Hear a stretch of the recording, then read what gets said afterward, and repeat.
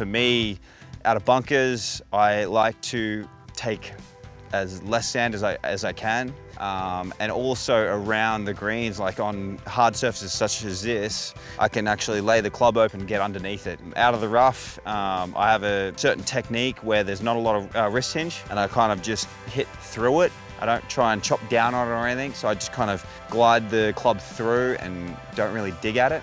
For the most part, I'm trying to play everything with as little divot as possible. I'm trying to come through and brush it off the ground.